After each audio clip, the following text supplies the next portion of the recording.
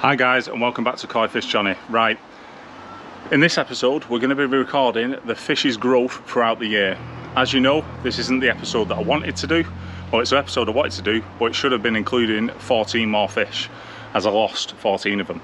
So we're going to be measuring the remaining 10 plus the 3 newbies to see if there's any growth on them. We have a little inspection, and then I'll show you what we've managed to achieve throughout the year in the growth. It's going to be a bit of a peculiar episode, like I say, because we started with 24. I lost all my big ones, so I'm just left with the little ones.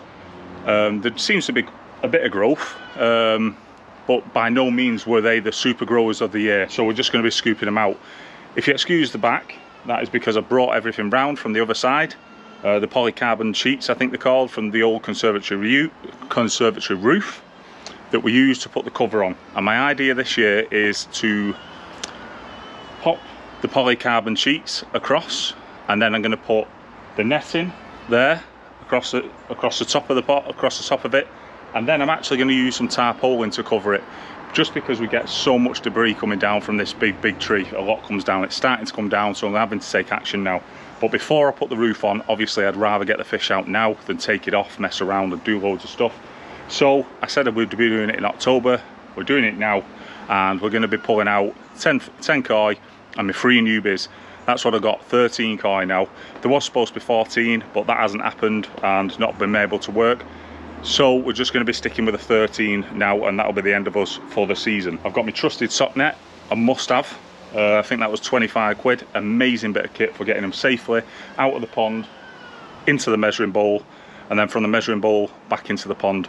That is a bit of kit that I really do recommend that you get if you haven't already got it. So onwards and upwards, I'm going to try and catch them and get them in the bowl, get them measured up, and see what type of growth we've got for the year. Okay, so wish me luck guys, because this is going to be a tricky one. Okay guys, so we have Elsa, one of the bigger ones, my Kajaku, that survived the potassium permanganate nightmare, and here she is. Come on big girl, turn around, beautiful scalation on her. A little bit of like, there we go, I measured her before, she's at 36 centimetres for the lovely sweet Elsa, named by James, who's a friend's son. Beautiful, look at her there, going into the light. Sensational. Okay guys, so next we've got White Walker, that has nearly died twice on me, but keeps surviving. Coming in at 30 centimetres now. Pop you around so you can see. Nice. I can't remember the, sorry about the sun, can't remember the exact breed of this fish. It's Doitsu though, love a like blue tinge to her. 30 centimetres, so it's a bit of growth on him. He was temporary leader feeder. So there he is, beautiful. Hi guys, so next in is Ed, the Gimring Benigoi, I believe, as told by Vince. Jax, calm down son. 35 centimetres, so quite a bit of growth there. Quite a few little shimmies down the side and on the back. That seems to be developing quite, that's been present for a long time. But the other little dots seem to be coming about. Okay guys, so next on the list is Odd Job. And he's 28 centimetres, so he's odd job because he's got odd eyes, but he has got a little bit of Benny coming through the middle of his head, which will be interesting to watch grow over the years. Here he is. Quite an unbalanced pattern, but you can see there's the Benny coming through the top of the head. When you compare that to my new Sankey, well, there's a world of difference, but still a beautiful fish and very dark Sumi, I'll tell you that. Lovely. Okay guys, so now we've got the Goshki that hasn't got a name. It's 27 centimetres. I'll pop you over the top. I believe this one is male. Long, thin, big tail. I do love Goshkis. Big Phil G's got a beauty that he got. So have a look at my little 27 centimetre beast. Lovely. Lovely, 27 centimetres. Quite a nice little fish. Quite thin. A lot of developments come from this fish, I think.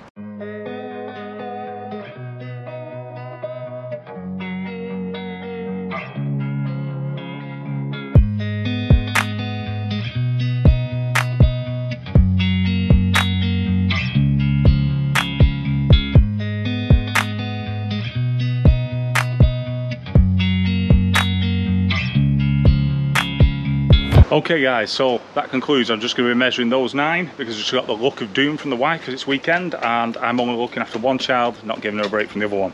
So we've measured all 9. I don't really see the point in doing the new 3 other than the fact that Jaffa is scoffing his face and he definitely grown because he looks bigger than the new Sankey, and when he came into the pond he was allegedly 1 centimetre smaller. So Jaffa is looking like, well, he's the leader of the pond. He does look like he's going to provide a lot of growth coming into next year, so that's exciting, which we'll measure him again in the spring. Yeah, so for now I'm going to have to cut this short. I'm not going to measure Eric, the golden tench, because he hasn't grown at all and he's been through a lot in his life. Like I say, this journey started with a sunken pond here. We jumped in, we rescued him, we bought him friends, we got into this lovely, amazing hobby, and that's how we ended up enjoying the koi hobby.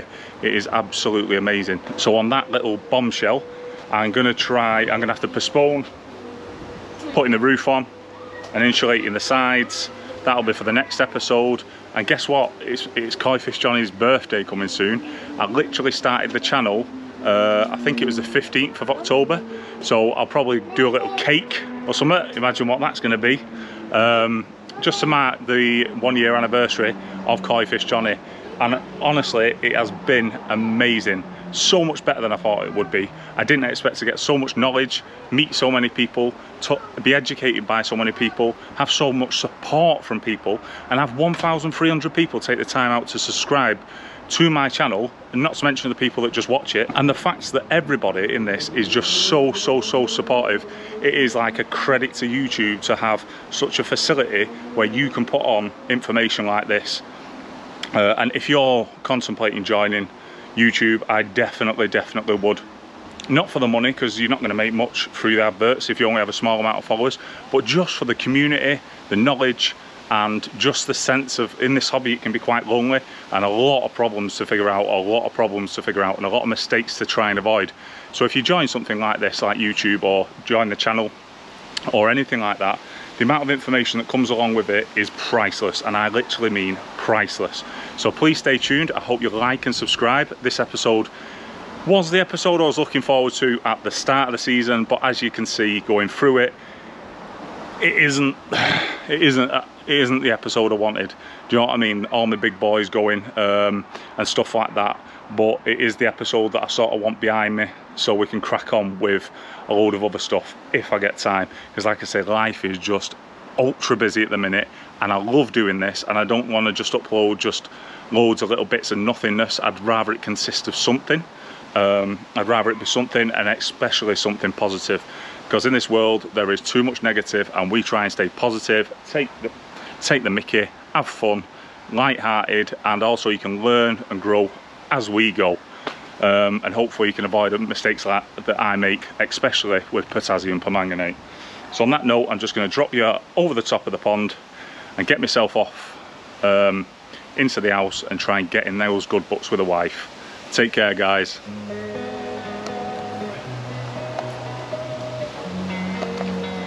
There he is, Jaffa.